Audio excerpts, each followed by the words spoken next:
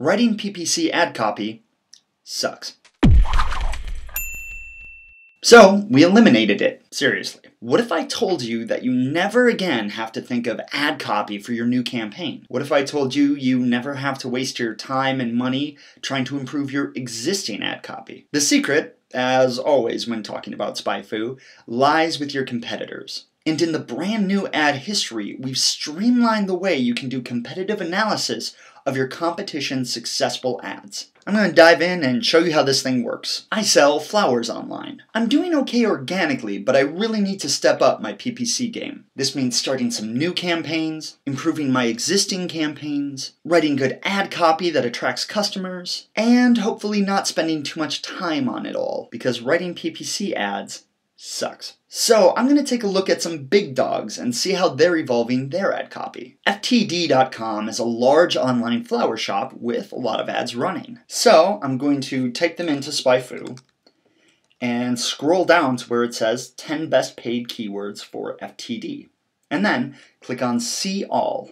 For those of you who are familiar with ad history, this will look pretty similar, but quite a bit different. On the left side of the page are all the keywords that FTD.com is buying, and there are a lot. See all these little gray boxes? Those represent the actual ads that FTD bought on this keyword. Let's click on an ad for floral delivery. Now you can see the actual ad they ran for this keyword. This is the ad they ran in December. You may have noticed that as I hover my cursor over this ad, other ads around the page change color. That's because they have the exact same ad copy as this one does. That's right. Now you can see the frequency a company used their ad simply by moving your mouse across the tops of them and looking for highlights. You can see for the keyword floral delivery, they didn't use December's ad very long.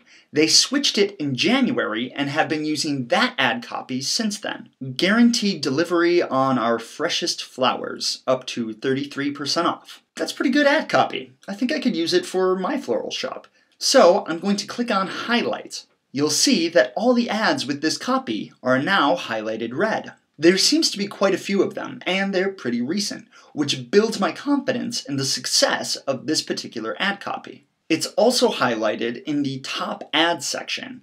It's second on the list, which means that it is indeed pretty popular ad copy for FTD.com. You can see that it's being used across 8% of all the ads you see on this page. And the only one slightly more popular was the one right above it at 9%. But if you look, you can see that they more or less have stopped using this ad copy for about 7 months. However, I'm going to highlight this one anyway, because when it was on its run, it was found to be in the top ads 100% of the time.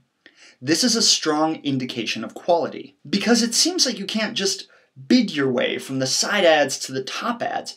You have to have a good quality score. Recognizing all of these patterns is a big deal. It's part of SpyFu's #1 principle of ad buying. People will waste money on AdWords, but they won't waste a lot of money over a long period of time. FTD has been changing and evolving their ad copy, and you can see that they've been doing this for years. They're testing different ad variations, and Google is finding what works, giving favor to those that are getting clicked on. With this new layout and top ad section, it's easier than ever to discover patterns and find successful ad copy before even starting your campaign. For my online flower shop, these are the type of competitors that I want to learn from. And this is the type of ad copy, popular, well-tested, and with a reputable domain that I want to gain inspiration from. Or just straight up copy and paste right into my ad campaign. But running an ad campaign isn't always just about writing good ad copy.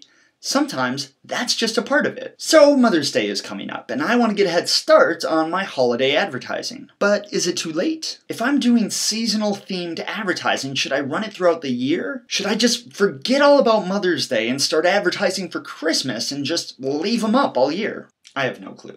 This is why SpyFu set up an incredibly slick phrase match filtering system. I'm going to type in Mother's Day. FTD is clearly advertising on Mother's Day, but for this last year, they've only seemed to do it for the month of April and May. And they're super on top of it. In April, they wrote ad copy that includes Easter. In May, they changed the ad copy to be only talking about Mother's Day, as well as using words like today, and same-day delivery. Though I can't imagine why anyone would need last-minute flowers. Wait, did Mother's Day already happen? Crap, I need to make a call. So it seems like FTD doesn't much like wasting money on advertising year-round for seasonal stuff, at least not for Mother's Day. But this wasn't always their strategy. If you scroll back through the 5 years of advertising history, which, by the way, is the most you can get in the industry by 5 times. Go SpyFu. You can see that they used to advertise on Mother's Day flowers year-round. It's only been in the last 2 years that they really cut back. For Christmas, it looks like they stretch it out to 5 months. And anniversary is predictably all year round. I think this is probably a reasonable strategy in ad buying. People think about their Christmas shopping long before December, but might forget about Mother's Day until the last minute. I didn't forget, I just wanted to make it more suspenseful. So for last-minute seasonal advertising, it's more of getting your ad noticed and then adding on those perks like same-day delivery. For every industry, you should take these strategies into consideration. Whether it's flowers or insurance or knitting patterns. Every industry has seasons, and even if they don't, you can make them up. March Madness knitting pattern sale! But these advertising patterns are where you find smart ways to advertise for seasons, regarding both buying strategy and ad copy techniques. It can teach you how to bid smartly and for how long, so you don't waste money buying Mother's Day ads in October. Okay, SpyFu gives you a ton of data for every keyword and ad, including the coverage, or better put, the number of times we've seen this ad pop up on this keyword over the last year. We also give you the daily clicks and the cost per click. In the top ad/highlighted section,